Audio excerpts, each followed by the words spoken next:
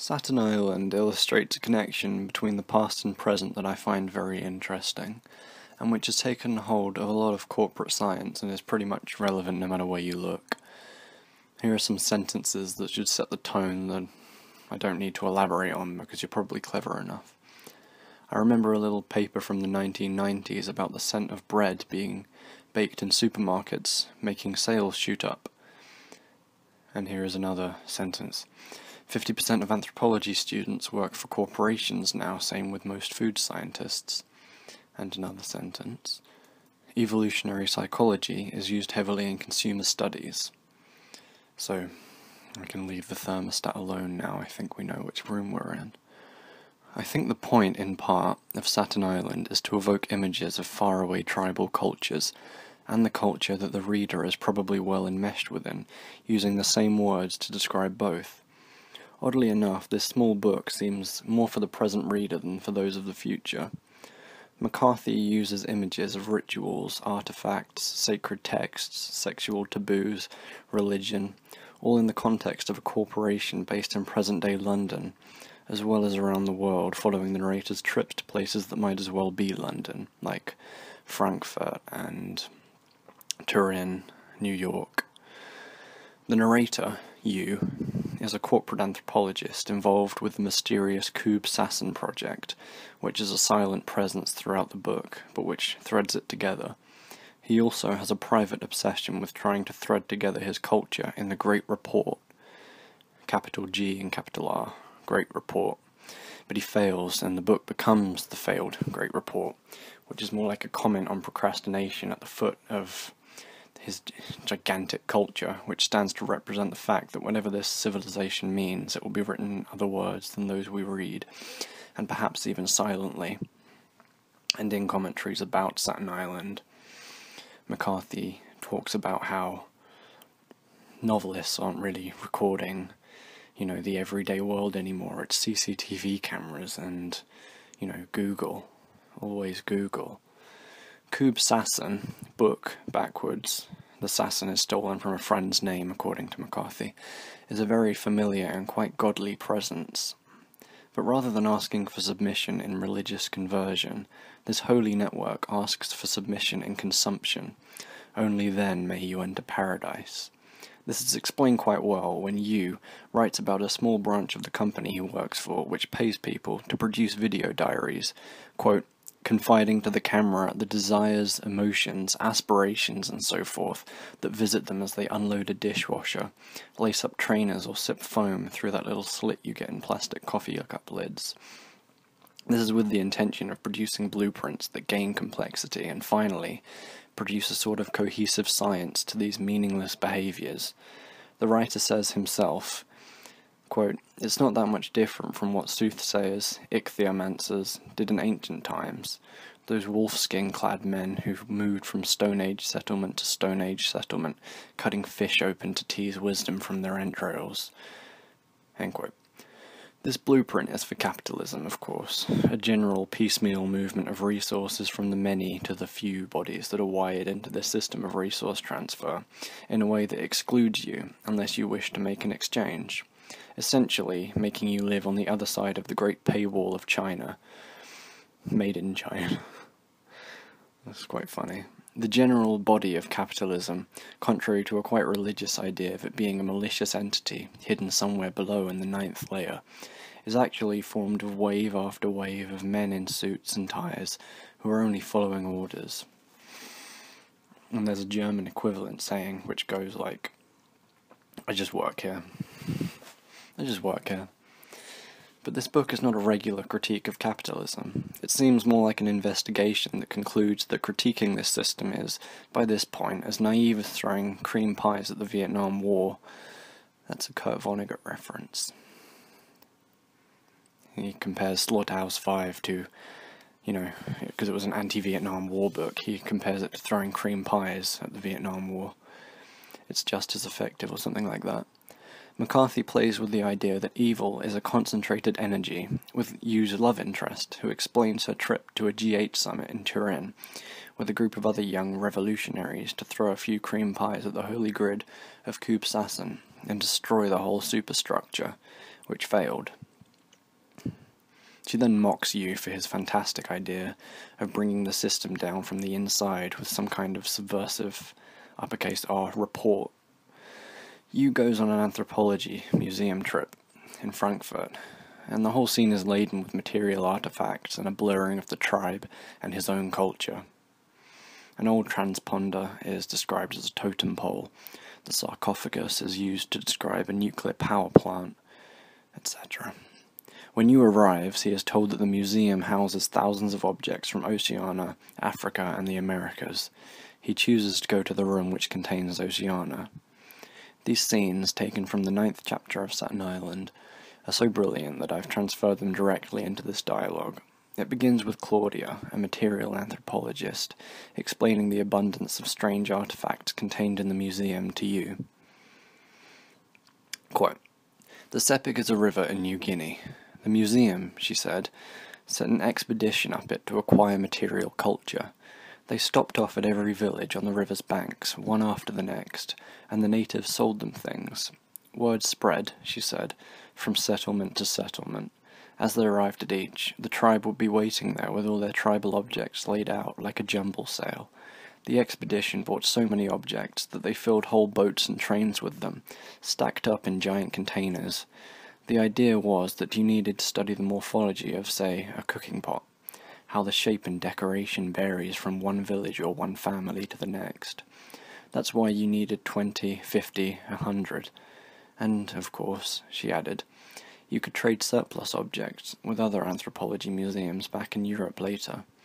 We'll swap you 10 headrests for 2 totems. The prevailing wisdom was that you had to gather everything. A hammer or a pair of scissors might tell you as much about a culture as a sacred fetish, suddenly release its inner secrets like some codex. But then," she said, "all that changed." "How?" I asked. "Well," she said, "from the mid-60s there was a turn away from objects. Suddenly, the prevailing wisdom was that you didn't need to look at pots and arrows anymore.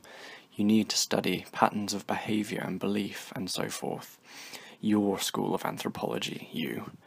She cast an angry glance at me. Trapped with her in this bunker, this cage to which she alone held the keys, I didn't argue back. She took my silence as an admission of guilt and sighed.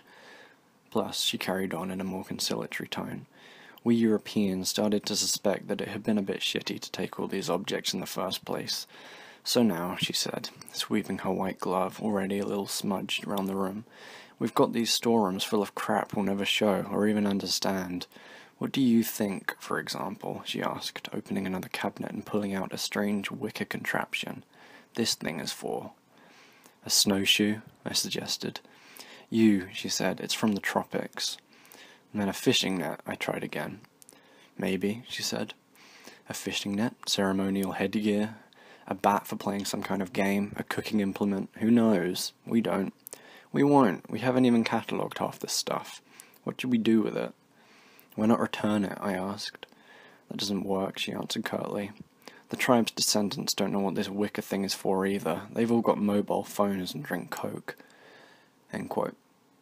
And then it picks up later on when he's on his way back home from Frankfurt. Quote, "On the flight back from London,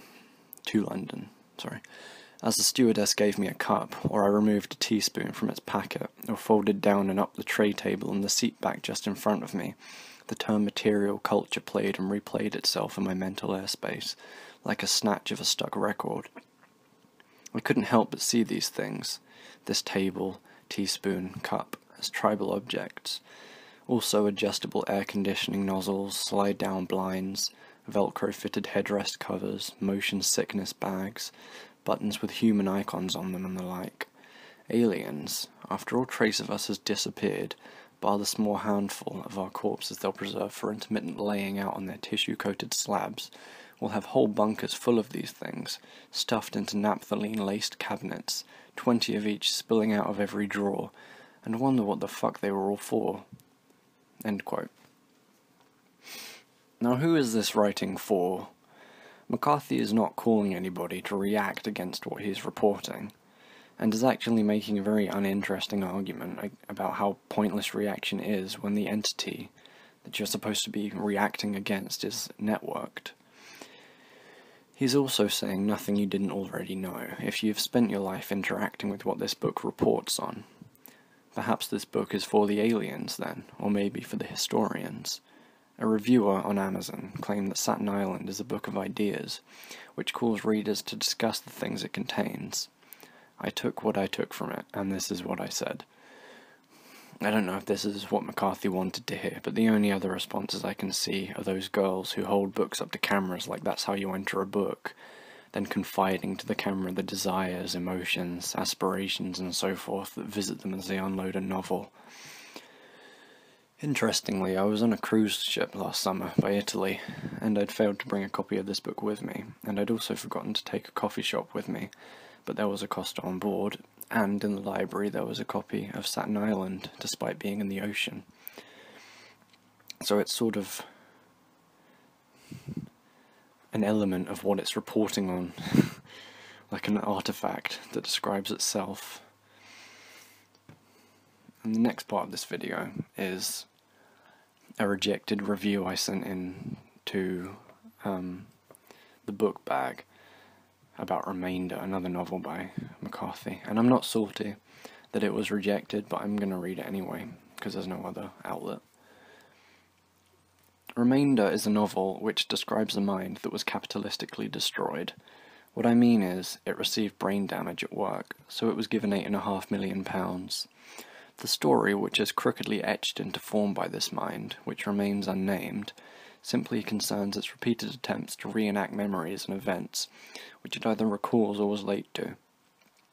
The part of this mind that we see rove the city of London, and the memories and missed events it builds, even the loyally consumed coffee the man is assigned to enjoys, are all the remainders. What is missing from this mind and the reality it inhabits is never described, although the fun had by McCarthy in strictly never pointing this out, and the fun the reader can have if they understand this, is boundless. Tom McCarthy is a word processor who was born into London, or one of its moons, and I found out since he grew up in Greenwich, and has been well described as a diver in an ocean where most writers are treading water. Remainder is an artifact which he found on an expedition deep into the waters of this particular cultural experiment, amidst other murky, unwritten objects he might have instead presented. It's fine that this novel is a fairly light article, considering how much one can be sure is down there, and what the writer's heaviest influences, Kafka, Joyce, Beckett, have found and displayed, but the edge McCarthy has on these names is that he is not dead at the moment. The type of person who half reads a book and then reviews it sourly on Amazon, quote, I managed to get about halfway, stopped reading halfway, has called Remainder nausea-causing and mindless, which is clearly true. McCarthy has been described as one of those creeps who will show up on lists like the Man Booker Prize that simply shouldn't be there, throwing off the whole literary scene or simply misleading it, and even he has agreed with that statement. He is a very subversive and unsettling mind, because his content is one with the reality it describes, much like Kafka. He has actually been called a Kafka for the Google age. I'm convinced that fear of his work is synonymous with fear of this reality. Substance and events, I hear, are what the contemporary audience enjoys, but I would not have enjoyed to hear about the shape and form of the thing that hit this book's narrator on the head, and then I would not have enjoyed to know what he was wearing, and watch the necessary civilizational procedures all take place to bring him back to workable health, drawing the novel to a close. I can only thank Zeus that the novel actually begins where such a terrible book would have ended, and the event that provokes this story is nestled into such words as bits and then swept aside. This means that the book is like one big plot hole, a painting of negative space. This plot hole was also a bestseller, despite having rowed through unnecessarily small crevices and estuaries, and being conservatively inked into saleable products, before finding the popular bookshelf with Vintage. It's a particular reader who enjoys McCarthy, a 3-star hovering maniac. The point about McCarthy's diving trips into the contemporary world, I can see why this review was rejected, it's not actually about Remainder at all. The point about McCarthy's diving trips into the contemporary world's depths is more relevant as we come to the character of Nazrul. Naz is there to assist the narrator with his reenactments and never ask why, much like an obsequious SS officer. Working as Time Control UK, the name of his company, Nas is the power of money over nature and civilization, although I think the difference there is by degree only, if there is a difference. Our hero needs a replica of a bank he would like to play rob, which Nas creates. Our hero needs the police files for a recent shooting of a drug dealer, so Nas bribes them into his hands. The one thing Nas cannot be relied on to bring our hero is authenticity, and the moral of this story is not that you can't buy happiness, it's that you can't buy authenticity. Authenticity is, by the way, a reality of fridge doors that open perfectly, and cigarettes that light in one go, a smooth world. He references Robert De Niro films and, things like that, where everything is just so suave and cool, and he wishes he could live in such a world, and that's sort of what drives his reenactments. Back to the text. The fact that money is politics and vice versa is common knowledge. It's older than one of the Roman Republic's insurgents, Crassus, who claimed, "You aren't really rich unless you can afford your own army." The narrator can afford his own army, but he does not arm them and take over the Senate. He simply makes them reenact whatever washes up on his broken mind's shores. The duo of Nas and the cracked mind that orders him is the most interesting thing McCarthy dug up in his foray into brain damage and capitalism. The fact is, such people as the narrator really do exist. Also, they're the ones designing our increasingly synthetic cities. They're the ones landing coffee shops and shopping centres and fields like spaceships, asking you to engage in absurd behaviours like abstaining from other coffee spaceships by wearing their loyalty card like a wedding ring. Although in acts of passive insurrection, most people either accumulate these loyalty cards like a polyandrous wench and buy what they want, or they just buy what they want. Our narrator does not see anything wrong with actually remaining loyal to one coffee shop, however. The attention paid to such subtle insanity and the clarity and smoothness of our world to the people who have it is an underlying silver lining to a book that is not immediately useful. Essentially, the narration of the book is just as broken and useless as the narrator. This was intended because McCarthy is the type of insightful person who can see that words are thoughts given form. And because the narrator is crazy, what do you think a narrator who is reliably proving himself to be crazy in action with the requisite money to keep defending that claim is going to use words to do? Our hero is the best chance we have at seeing what crazy is and does. Like Forrest Gump. Stupid is as stupid does. And it is not to be found where Stephen King and even David Lynch have pointed. Crazy people are a very subtle breed. They're often very rich and intelligent. They can be good-looking and blissfully unaware of their mold, and consider that much of this story a warning. Another reviewer of Remainder, like I'm one of them, named Patrick Ness, my contemporary, did strike the book with a small complaint. The final scene, which I wouldn't dare describe in a review, was to him fairly clunky and almost a composite Palahniuk passage. I agree. Attention to the otherwise omitted facts of the narrator's experiences are brought into the fray. The point was that it was supposed to be a very intense scene, but you don't do that by just, bringing nothing to the reader's attention but more words. Ness was otherwise very happy that Remainder existed. He also claimed that other such pleasingly off-kilter books could be laying fallow at this moment, unknown and unpublished, and this worried him. This is certainly true, and it worries me. What there is to be done with this knowledge is this: just be thankful that this mutant spandrel of literature ever saw the sun. And that's the end of the review. Now, about that last point, I have since found another writer who I think is up there with Tom McCarthy, in the contemporary world anyway, Ben Marcus, and it's interesting in the inlay to The Flame Alphabet, his most recent book. Quote, "The Flame Alphabet drags the contemporary novel kicking, screaming and foaming at the mouth back towards the track it should be following." End quote. And then Tom McCarthy.